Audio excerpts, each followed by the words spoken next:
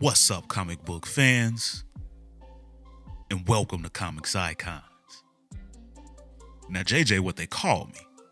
And today, we got more Blood Hunt. This time with the Avengers issue number 15. And if you missed the last issue, or any other parts of this Blood Hunt event, then I'll put up a card for you at the top of your screen. And a link at the end of the video as well.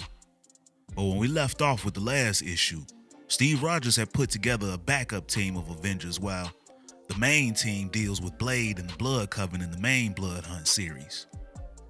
And this new team consists of Steve Rogers, Hercules, Kate Bishop Hawkeye, Quicksilver, whose sister Wanda is currently held prisoner by Blade, and Hazmat, a former Avengers Academy student with the power to emit radiation. And as they patrolled the streets, they wound up crossing paths with a bunch of hate group vampires on a helicarrier, led by the old school villain Baron Blood, filled with innocent civilians. So if Avengers saving civilians, all while taking down Baron Blood and his horde of hate group vampires floating over the city in a shield helicarrier sounds like a damn good time to you, then you already know what time it is. Let's get it. So, the good thing about this issue is that it kicks off getting straight to action, as Baron Blood orders his vampires to leave the human cattle, but go and take out the Avengers. And it's kind of funny when, if you remember the last issue, Cap had revealed his new shield is lined with silver. So when he hurls it at the Baron and he catches it trying to gloat, it burns the absolute hell out of his hand. Meanwhile, Cap tells Hazmat that he's going to draw Baron Blood away from his goons so they'll become disorganized, and to use the escape capsules a deck below to get the civilians to safety. So Cap takes off and gets the Baron one-on-one, while Hazmat fills in Hercules on the plan, and then flexes some major power muscles when she unleashes everything at a swarm of vampires. But it takes a lot out of her, and Hercules is forced to carry her as he smashes through walls trying to create an escape path for civilians, while Quicksilver covers the exit with some speed staking. Steve Rogers and Baron Blood's fight, though, is a classic one, as they cover seemingly every corner of this helicarrier. But you can kind of tell that Cap's not really putting up much of a fight. He's pretty much just on the defense right now, as he continues to get Baron Blood wound up. And you can tell that Cap's focused as he runs away, but with intent. And then we pick back up with the civilian rescue as the team starts leading the people onto escape pods. And where Hazmat wonders if they're over the water right now and maybe the pods wouldn't be the right move, Kate schools her on these being shield helicarrier pods. And they float, they're packed with supplies, and they carry emergency band transponders. She did a science project on a helicarrier back in 4th grade. She knows everything about these vessels. But once the civilians are safe, they call in to Steve to let him know that the mission is complete and they're heading his way. And he replies that now they should easily be able to handle the rest of Baron's vampires, since it really only seems to be a skeleton crew on board. But the Baron laughs at that theory of Cap's, that he's only got a skeleton crew on board, because he's no fool, he tells Cap. He only has as many active troops as he can feed. But I have a host of reserves, and Captain America has shown an entire legion of vampires that are just in stasis at the moment.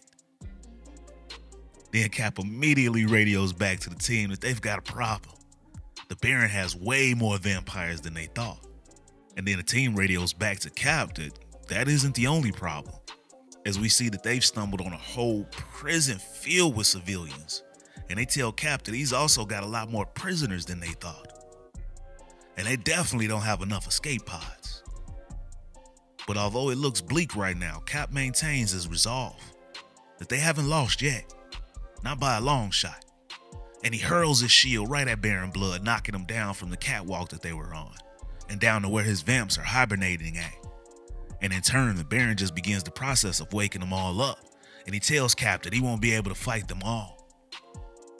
But to Cap, that's not a threat, but a disappointment, he says, that he won't be able to put hands on each and every one of them as he drops a couple of grenades at the Baron and then books it.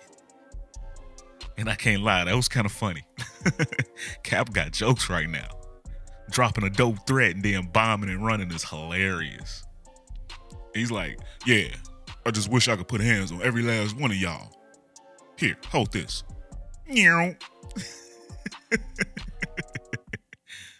Meanwhile, the rest of the team is trying to figure out which one of them is going to give a speech to all of these civilians, because right now the people are all terrified.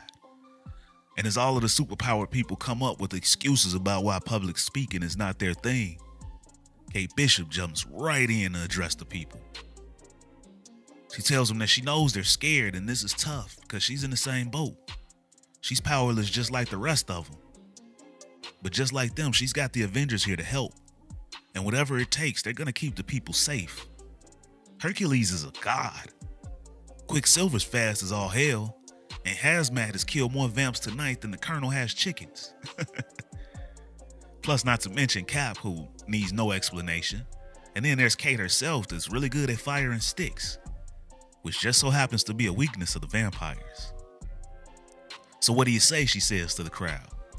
Just as we switch back over to Cap and the Baron as he bursts into the control room where Cap's at, and he's still partially on fire from the grenades. It's time to finish this, he tells Cap. And Cap agrees. He just needed to get ahead of the Baron, because he should have known that Cap, of all people, would know how to pilot a helicarrier. And we see that Cap now has his hands on the controls of this vessel, and he yells out to the people on board that this is your captain speaking. Buckle up, as he makes a big turn, causing Baron Blood to lose balance and start screaming. And that, ladies and gentlemen, is the end of the issue. So what did you guys think about this one? I felt like it wasn't really about any type of character development or anything deep like that. It was just a fun, destructive issue, and I could rock with that. How about you guys? And are you feeling this Blood Hunt event at all? And if so, which of these Blood Hunt tie-ins has been your favorite so far? And are you disappointed that these Avengers aren't doing more with the main Avengers team and trying to take down Blade and rescue Wanda and Thor? You guys know I want to hear all your thoughts and theories regarding this issue and this event.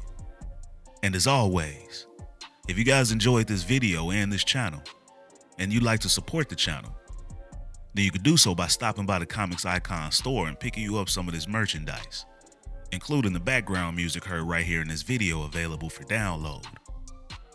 Or by joining the Iconic Fan Club channel membership, and it'll be a link to join in the description. But with your membership, your voice will be heard during our interactive live streams with yours truly, where we can talk about everything that's been going down in these issues, as well as ones that you'd like for me to go over in the future and other comic book news. Plus, you guys will get loyalty badges, member shoutouts, and up to 20% off of Comics Icon's merchandise from the Comics Icon store. And now we've got tiers to the memberships as well, starting at just 99 cents. Or you guys can donate to the channel with a super thanks. And if you're not able to do any of that, then you can still be a tremendous help to the future of this channel by dropping a like, share, and subscribe in the Comics Icons for more icons in the comic book world. But ladies and gentlemen, it's about that time. I'm out.